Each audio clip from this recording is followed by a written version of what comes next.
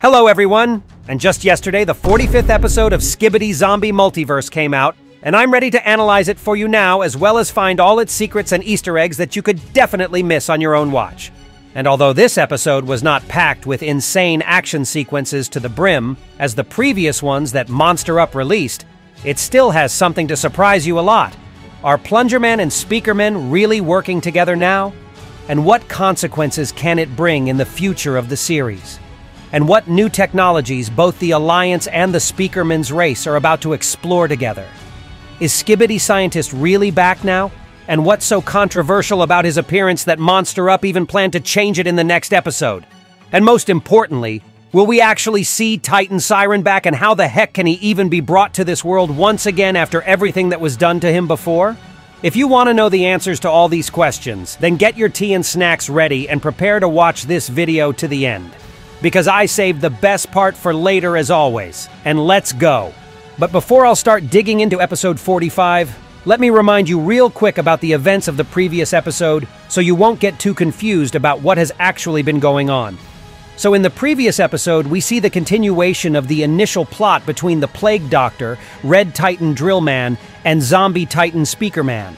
So Dave actually planned to betray the Red Titan's trust all along and infect him with his zombie virus instead, not knowing about the immunity of that Titan and his ability to conquer the virus.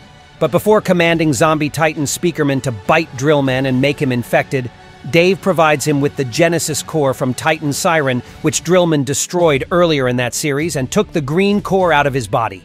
Which wasn't that wise, to say the least, because then it's getting revealed to us that Red Titan Drillman cannot be fully infected, so that Dave could control him just like all the other zombies.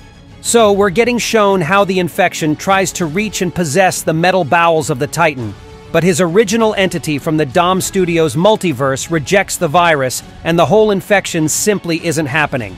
So right now, Red Drillman is already equipped with the Genesis core, but also shows resistance due to the virus, as he is not a blind puppet of Dave, which goes not according to the Plague Doctor's plan at all. Then Red Drillman gets enraged and retaliates by biting into Zombie Speakerman's neck, tearing off one of his limbs in the process. Meanwhile, Dave, who is terrified by Red Drillman's rage, tries to escape, but Drillman catches him and prepares to unleash his new Genesis powers. Just as Drillman is about to destroy Dave, the Plague Doctor uses his powers to summon the infected Demogorgon TV Man, which attacks Drillman and distracts him long enough both for Dave and Zombie Titan Speakerman to escape. Red Drillman then demonstrates a new ability granted by the Genesis core, as he can now steal the abilities of his enemies permanently, as evidenced by his consumption of the infected TV Man's powers. And Drillman's stolen ability manifests as a new limb resembling the maw of the TV Man. And all this showcases how Dave's plan backfired spectacularly. So not only did he fail to fully infect Red Drillman, but he also empowered him with the Genesis core's abilities, creating a formidable enemy for himself. Meanwhile, Plungerman, Speakerwoman, and a group of Speakerman survivors are aboard a shuttle. But some survivors turn out to be infected, who create chaos and damage the shuttle. A dramatic sequence unfolds with Plungerman falling out and holding for his dear life on one of the cargoes. And on this dramatic note, we're getting to the new part of the saga. Okay, so now when your memory is refreshed and you're all set and ready, episode 45 is already on your screens. But before I'll dive into actual analysis, let me remind you to give this video a like and subscribe to my channel if you like the content I'm making, because I really appreciate your support. Okay, so if you are subscribed now, let's get back to the episode. And it starts with Plungerman falling from the shuttle with no jetpack on him. And well, this is not the best situation to be in, to say the least. But it also turns out that Plungerman is quite high up in the sky, so he has a little bit of time to search around and come up with something before his hard landing, if you know what I mean, of course. So after a few seconds of searching, he notices his jetpack floating somewhere below him, and Air dives right to it in order to reach it and save himself. And this whole scene actually reminded me of this shot from the movie adaptation called Uncharted with Tom Holland, where he also fell out of the plane and had to come up with some plan to save himself as well by grabbing some objects in the air. So when Plungerman finally reaches the jetpack, he finds out that his jetpack is actually broken and can't be used as intended. And by the way, there was also a reference to a Russian YouTuber named Tipsan in this scene, who is recording his reactions to Zombie Skibidi Universe. And then we also see the images of 3 more Skibidi YouTubers whose names are Just Cozy, Chatterbox, and Steven Z Killer. Okay, and then we see how one of the infected speakermen tries to grab Plungerman in the air as well, so he automatically pushes the freak away while throwing the failed jetpack at him. So now Plungerman is just left with nothing in the air, but it's too early to give up. So he clings to the falling cargo instead because it was not just a box but a robo-suit for a speakerman hidden inside. But speaking of speakermen, the zombie freak who terrorized Plungerman earlier isn't actually gone for good, so he tries to interrupt our hero once again and make his life even harder. So 2 of them start fighting in the air again, and in that moment we can notice another reference to a YouTube creator named Guy Walker, who is a famous Thailand YouTuber. And we can see another creator we already know quite a lot about who is chasing Skylar. Okay, but then Plungerman finally manages to get off his annoying stalker and finally gets into the robotic suit from Avatar the movie. And after that, we see a really cool shot from the mechanic suit POV, which really reminded me of such games as Titanfall and Armored Core 6. And well, we can ever hear the Titanfall soundtrack playing in the background in that moment. So in the next couple of seconds, we see how cool it actually is to be in the middle of the battle while staying inside such a suit, as you're getting basically untouchable at this point. Well, by the common enemies at least. This suit has both the robotic fist to literally one-shot the regular zombies, as well as his powerful machine guns to take care of the distance targets with ease too. And by the way, we also saw how the POV Plungerman handled zombie speaker Strider, which was a great menace to the speakermen in robotic suits in episode before. Okay, and then we see how another speakerman in the mecha suit joined Plungerman's company, and this is the 3rd time already when speakermen are working in a collaboration with the Alliance's agents, which is really nice to see considering all their quarrels in the past. Well, and then after one tense skirmish, I saw something really interesting. Those zombies who were damaged by Plungerman's machine gun became literally transparent as if they came from Superhot Game, and then the sign "Content Deleted" appeared right next to them. And then, as you can guess, all of them start disappearing completely as if they literally were deleted from real world.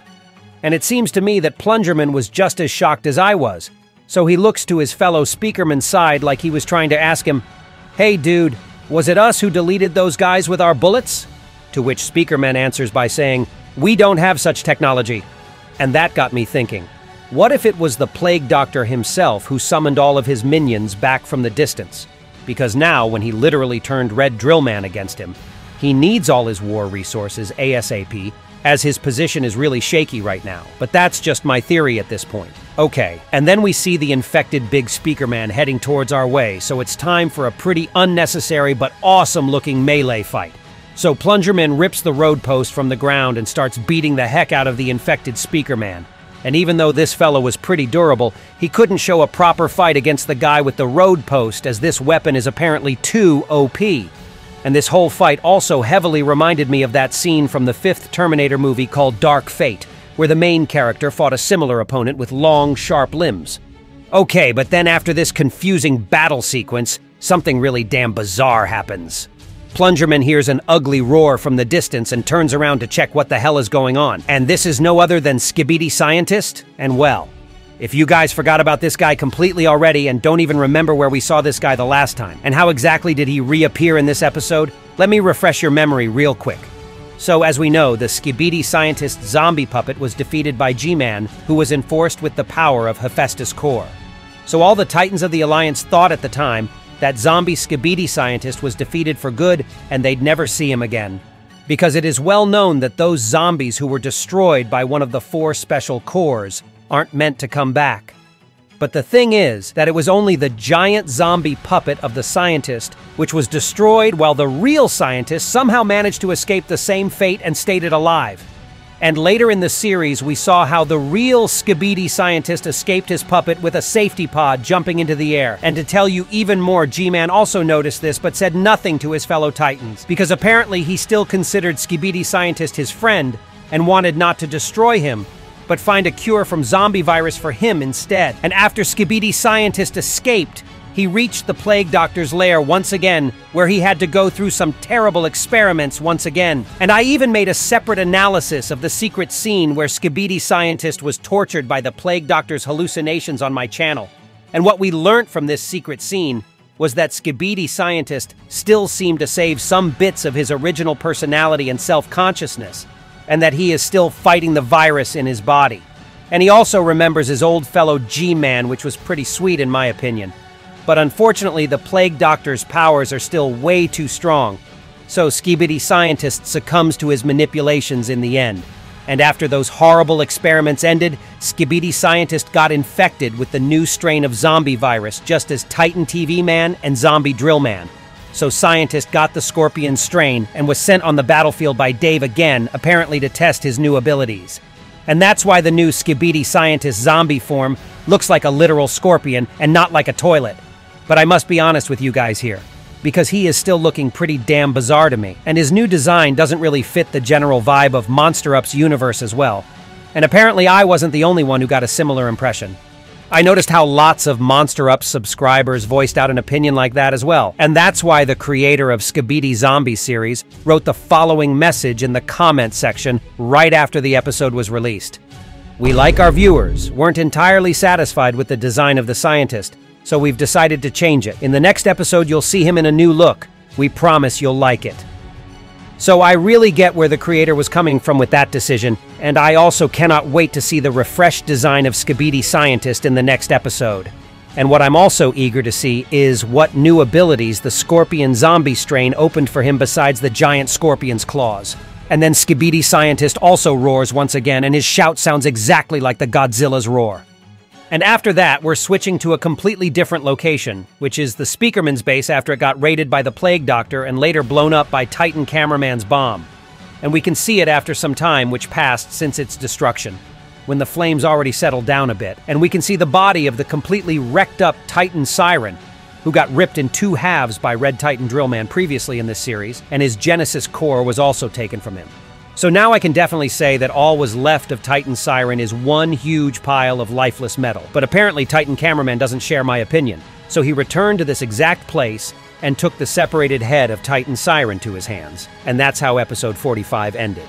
And well, I guess that he plans to deliver remains of Titan SIREN to the Alliance's base and still try to recover him somehow. And previously we saw how Skibidi Toilets also gathered the remains of the destroyed zombie Titan Drillman. So I guess the Alliance definitely has some plan for those damaged Titans which used to serve the Plague Doctor. And that was all for today. Be sure to give this video a like and subscribe to my channel so you will not miss my new cool videos. And also don't forget to leave your comment about what you think will happen in the future episodes of Skibidi Zombie series, because I'm always interested in what you guys have to say. And that was me, IsoToilet. See ya!